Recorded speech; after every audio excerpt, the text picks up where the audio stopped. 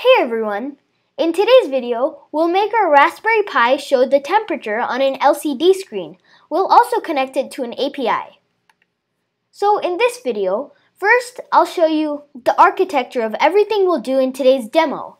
Then I'll show you all the hardware I'm using, such as my kit, the model, and all kinds of stuff.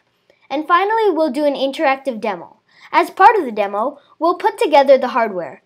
Then we'll write our code to get the temperature from the sensor and write it on the screen. And finally, we'll connect it to an API to send us a text message whenever the temperature gets too hot. So first, let's see the architecture of what we'll do in the demo. So here we have a Raspberry Pi. That's the main hardware that's connected to the temperature sensor and the LCD screen. The temperature sensor provides us with live temperature data, and again, it's connected to the LCD screen. And through the power of Python code, we can continuously read the temperature data, convert it to Fahrenheit, and write it on the LCD display. If the temperature rises to more than 80 degrees, our program will also call an API through Azure Logic Apps to connect to Twillio, a service that sends text messages. Now let me show you all the hardware I'm using. So I'm using a Raspberry Pi sensor kit from SunFounder, and they provide a little book that shows you all the mini projects that you can do with the sensors. They also have a GitHub repository so that you can download their code on your Raspberry Pi. I'm using a Raspberry Pi 4 Model B, which is the latest and the greatest model as of now. It even has 4 GB of RAM. So the components in the sensor kit I'm going to use in this video are the LCD screen and the analog temperature sensor. I'm also going to use the PCF8591 module, and I'll explain what all of these are in the demo. So here are all the components we'll use for the circuits.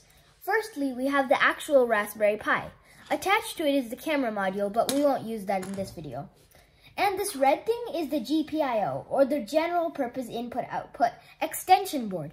It connects the Raspberry Pi to the breadboard. The breadboard, it lets us connect all the modules without having to solder them. You just have to put these little pins into the holes.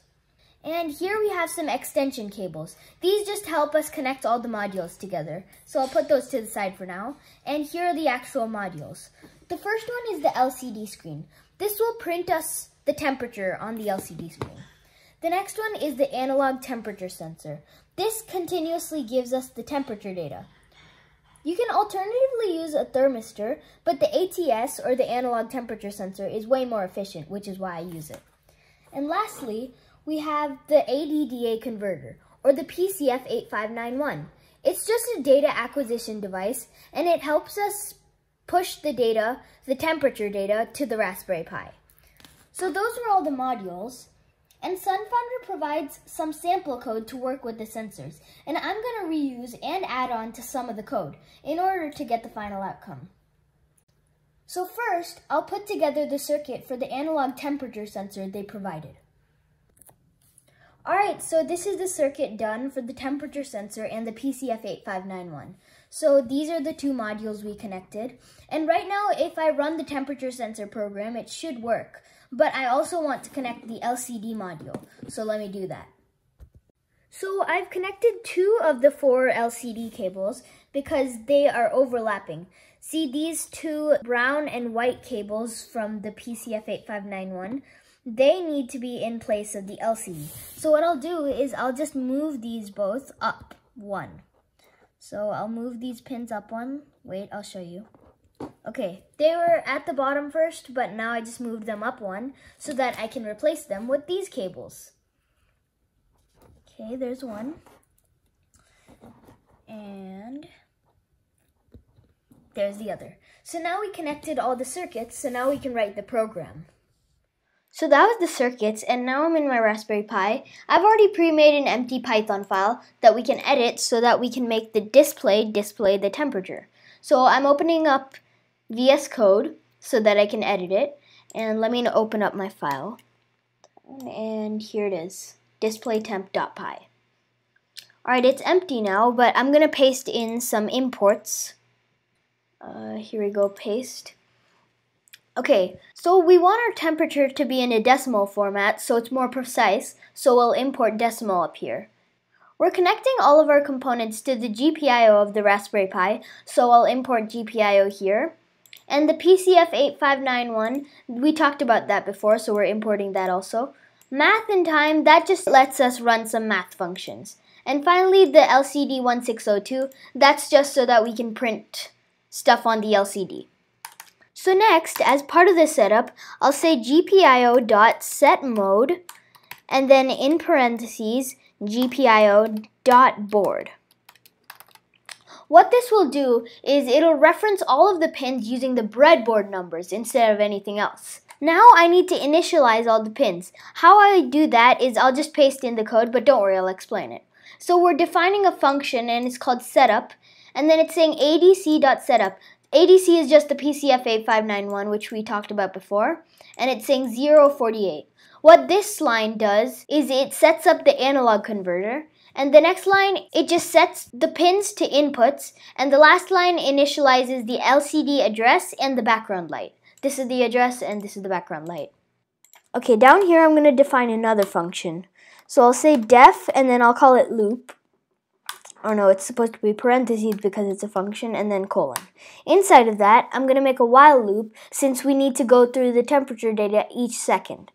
So I'll say while true, and inside of the while loop, I'll paste in this code, and I'll explain it.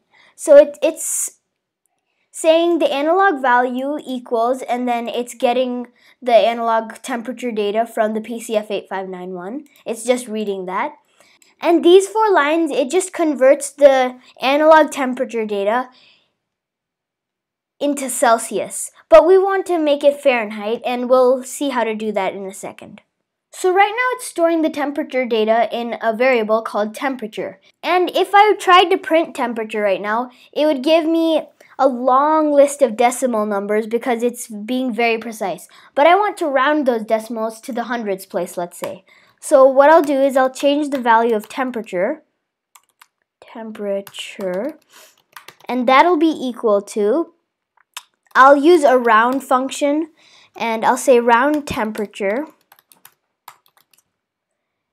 and the last argument will be 1. So it'll round it to 1 decimal place.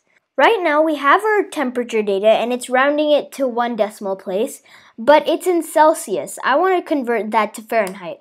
How I can do that is by making a variable. I'll call it Fahrenheit. And for the value of it, I'll say temperature. I'll use the formula for Celsius to Fahrenheit, which is the Celsius temperature times 1.8 plus 32.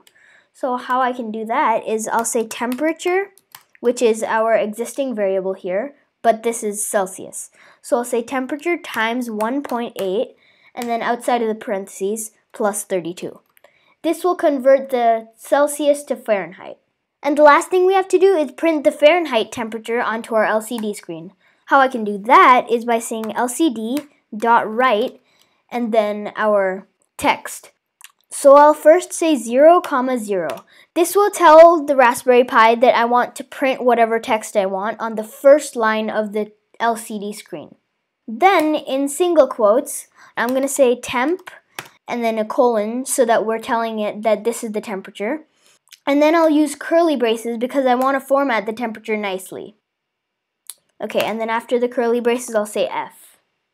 So outside of the single quotes, I'll write dot format because I want to format our temperature nicely.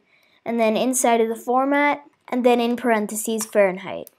This will print our Fahrenheit temperature on the LCD screen. And now before we run our program, we'll have to do 2 more things. The first one is, right now it's doing all of this stuff, it's reading the temperature and printing it until the loop is not true anymore. So what I want to do is make a little break, maybe 1 second or half second. How I can do that is saying time.sleep. This is why we imported time at the beginning. And then 0.5 or 1 for 0.5 seconds or 1 second. Now, since Python is interpreted from top to bottom and we don't want any of the above lines to be executed first, we want it to start from here. So let me scroll down and let me paste some code. This will be out of the while loop. So let me paste this here. It's just saying if name equals main, try setup and loop function, which we defined up here, except keyboard interrupt pass. Now we can run our program and see if it works. Since we want to see the temperature on screen and on the LCD screen also, I can add a print statement. So I'll just say print and then Fahrenheit. Fahrenheit. Okay, so now I'll just save this and we can run it. Alright, now we can run our code. So I'll go to terminal, and I'm already in the directory I want to be in. So I'll say sudo python3 and then the file name. So in this case, it's displaytemp.py. Displaytemp.py. Here we go. So if I press enter, then it's already showing the temperature on the LCD screen, and it's also printing it on this screen here. And if I put my finger on the temperature sensor, then it should increase 75 instead of 74 now. Yeah, 75, 76 even. So now if I take it off, and let's say if I blow on it, then it should decrease. Yeah, it's back to 74 now. Okay, that worked. Now we can make it run an API. In order to call an API, I'm going to have to import another package called requests. So after importing the LCD, I'm going to say import requests. This will let us call an API. So I'll go back down to the code, and I'm going to create an if command here. So after the print Fahrenheit, I'm going to say if Fahrenheit, well, that's not how you spell it, Fahrenheit, if that is greater than, let's say, 75 degrees, then we want to call the API saying too hot. So if the Fahrenheit variable is greater than 75, then we'll say requests.get and then the URL of our API. So now let me go to the URL here, Logic Apps Designer. I already pre-made a Logic app so that we can run our API effectively. And if you want another video on Logic Apps, I already made that. I'll put a link in the description. So now let me copy this, and I'll go back to Raspberry Pi. Now I can paste it in our requests.get. Okay, so it's saying if Fahrenheit variable is greater than 75 degrees, then requests.get and then our Azure Logic app, which just sends my dad a text message saying too hot. Alright, now let's run it. So I'll just save this and I will go to my terminal. Now I can run the same code, sudo python3 displaytemp.py. Okay, so it's showing the temperature on our LCD screen and on the screen. So it's 73 degrees now. If I put my finger, it's going to 74, 75 even. And there, if you heard it, it sent our notification. And yes, it's saying too hot in the text message. Okay, that worked. But as you can see in the LCD display, it's saying the temperature 74 degrees, F, and then it's saying 000. Let's fix that problem. Alright, so let's get back to the code so that we can fix it. Right now, on the LCD display, it's saying F000. That's because we formatted it wrong. What we have to do is say plus and then just a bunch of spaces. So what it'll do now is it'll show F and then it'll format our Fahrenheit right here. And then it'll just show a bunch of spaces, which really does nothing, but it takes out those zeros. Okay, and another problem it did was it just spammed me with messages once it was 74 degrees. How we can stop that is by saying, inside the if command, I can just say print and then text message sent. And then after that, it'll send us the text message here. This will just tell me that, hey, it sent the text message, so I can take my finger off. Alright, now we can run it again. Okay, now let's save it, and I'll go to terminal to run it. Okay, I'll just run the same code, displaytemp.py. So it's showing 74.12, and now if I put my finger, first of all, it took out those zeros in the LCD display. If I put my finger there, it says 75 and it's showing text message sent. And there, it sent me a text message. Okay, that worked.